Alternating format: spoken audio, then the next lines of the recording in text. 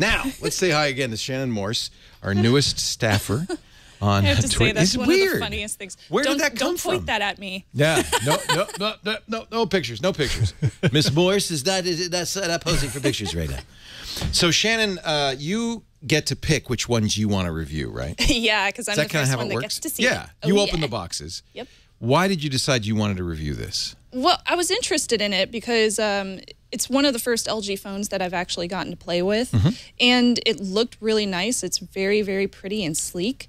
And I heard that it was very good. It was very fast and responsive. So I wanted to prove it for myself and see if that was actually true. Now, you're talking to a guy who has a 5.5-inch screen. How big is that screen? This one is about 4.7 inches. That's pretty big. Yeah, it's huge. It looks certainly usable. Was it, now you're much more petite than I am, was it usable? I mean, was it all right? For my actual hands, no. It's not very usable for my hands because I got little hands. So when I compare this to the iPhone 5, the Which is iPhone much 5 narrower. is much more usable for, you know, my little girly hands. Right. But all in all, I got to say the 1280 by 720 display that they have, it's full HD IPS plus LCD. So it's really, really nice.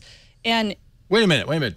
Okay, now you just did the unlock gesture. This is an LG special. They call it the dewdrop? That's called the dewdrop, yes. So you press the unlock button and it looks like a drop of water that expands to... I think that's a sweet effect. Yeah, that's a really cool effect. But unfortunately, if you care about security, you still have to have your PIN code. I know, or your I never password see on any there, of those effects. So we don't get to see all the pretty special effects. All the manufacturers have their own customizations. That's why Google sells a Nexus phone, so that you get a plain Google experience. How is the LG customization? LG has really nice customization features in it. It comes with a little bit of bloatware as far as the applications go. That's from Sprint. Not much. Probably, right? LG. Oh, interesting. Yeah, they have a few things built in as well. But you can delete everything, so it's not really a big deal. One of the things I wanted to discuss today and focus on was the camera.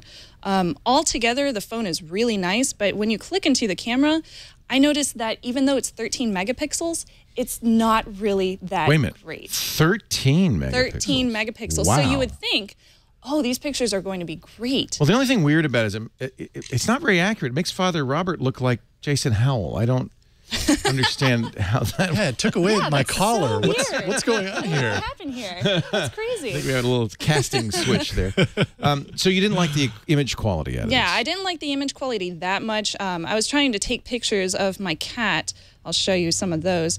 A little green looking. Yeah, my little kitty. And the color was a little off. Yeah. And you can change the color settings to auto or fluorescent, sunset, or whatever what you have. But when I was trying to take pictures of them moving around and trying to focus, I would have issues with it suddenly blurring and then getting nice and static again. The iPhone 5 is your day-to-day phone? The iPhone 5 is my day-to-day And despite the fact that it's 8 megapixels compared to the 13, you like it better? The iPhone has better pictures. Yeah, much better quality. It's not really the megapixels. There's a lot of other stuff that goes into making great images. Yeah. Videos are a lot better. I did take a video earlier today of Alex when we were out at our little breakfast. And other than the fact that there's a lot of lighting behind him, the sound quality is really nice, so the microphone is just great, and the speakers are just fine. Is it 1080p video? Yeah, it's 1080p video. It's amazing. Yeah. When we started doing Mac Break in 2007, we spent Alex spent over $100,000 for a 1080p video camera. Oh my gosh. That's 5 years ago. No, thank you. I'll spend like $100 This comes with the phone. Wow. It can take panoramic camera pictures as well, but those it bugged me so much because when I use my iPhone and take panoramic pictures, I can just go along and snap the picture. This one, when you start taking the picture and you go around, it goes, oh, you're going too fast. Slow down, like every 2 seconds. So you can't take a really good panoramic picture unless you're going at like, you know, the slowest speed ever possible. It's really bad. Not as good as the iPhone. Another thing about the camera that really bugged me is this thing called voice cheese shutter. It's the stupidest thing ever. This is an LG specific thing. So, wait a minute. It listens for you to say the word cheese? Yeah, so it says, to take a photo, say one of the following words. And you can say cheese, smile, whiskey, kimchi, or LG. Say kimchi. Yeah, so and then when I'll you say, do, they say Kim. Okay, let's try it. Kimchi. So I can take a picture of you. Say kimchi. There you go. So it takes a picture of you. You can do the same thing with cheese. Cheese. Cheese. There it goes. I think you're supposed to say it. No, you say it. I say it? Yeah. Whiskey. Whiskey. There it goes. More whiskey. Lots more whiskey. Okay. Huh. That's interesting. It does work. Stupid. Wow. It's horribly dumb. Yeah. Okay. As far as the specs go, it's really lightweight. It's only 5 ounces, so it's nice. It looks thin and light. It really does. It's very it actually lightweight. looks beautiful. The design quality is gorgeous. It's a little square. It is a little square, but the rounded edges take that away. So, you know, it's nice. Yeah. And then the screen fits from all the way down here all the way up here. So there's not a lot of extra space at the top and the bottom. Which also means that despite the fact that it's a 4.7-inch screen, it's not a giant phone. Yeah, exactly. Yeah. So they still were able to minimize it into a smaller space. 5 ounces, so decent size.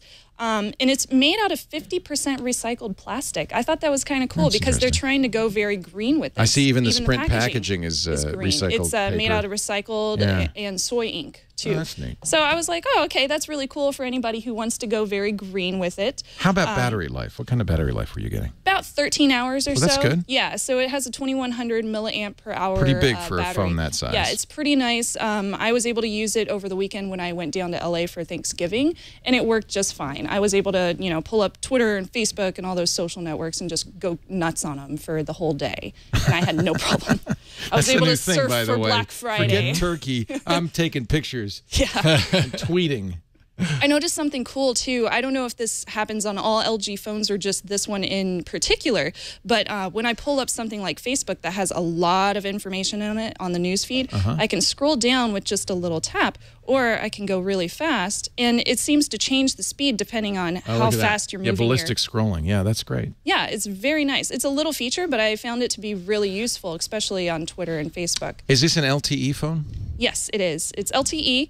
Would you echo Robert's thoughts that Sprint LTE is not quite yet ready for prime time? So when I was driving down I-5 in horrible, horrible traffic, and I was trying to watch podcasts. And you weren't driving. Somebody else was driving. My fiance was driving. Good. It was okay. Yeah, I was not driving, so I was in the passenger seat.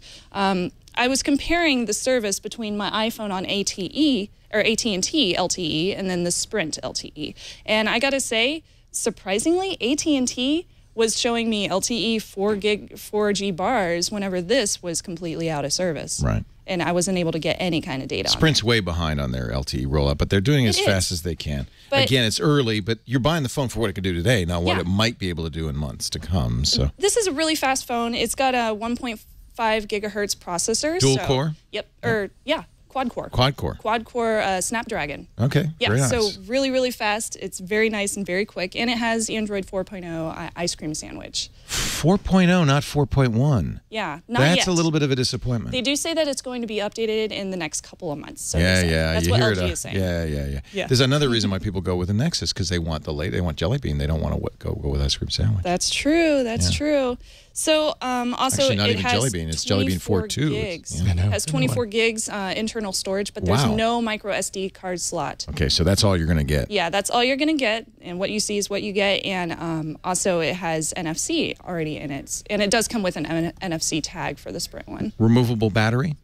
No removable battery. That's why they get it so thin, because you're stuck with that, and that's why no SD card. You can't take it apart. And the back, even though it's really pretty and really shiny, and it has this very cool design to it, fingerprinty. It picks up so many fingerprints. I can see that from here. Look at that. Yeah. It's horrible. Yeah. I gotta say, when I looked at this, I was just like, oh God, that's one reason why I wouldn't choose this phone particularly, because of that design, that little flaw, even though it's gorgeous. Well, also no expandability and some limitations. So buy, try, don't buy. I'm going to give it a try. So the pros and cons real quick, those would be it's very fast and powerful, so it's really quick. It's got pretty good video. The camera quality on still photos is horrible. Video is pretty good. That's too bad. Yeah. It's got some nice social features with like the scrolling, and it has this thing called the Social Plus favorites, so you can add your friends here and look up just them. That's an LG this specific. Page. Yeah, this is LG specific, and it also has a beautiful screen. I mean, that's a great resolution. I do like the screen. Is that LCD IPS? Yes, it is. It's IPS. So it's very pretty. And the cons, of course, the still photos, picks up a lot of dust and handprints and any kind of moisture, any kind of dirt, and the service with Sprint, of course. Right. It costs about $200 if you buy it on contract or $500 without the contract, and I give it a try. I would say that if you're a Sprint customer and you want to stay with Sprint and you're going to get a new phone, do get an LTE phone. Yeah, definitely do get an LTE phone. Because you're going to want to be ready for that network. Definitely. Yeah. And it's much better than the old clear wire. Yeah, I agree. Yeah.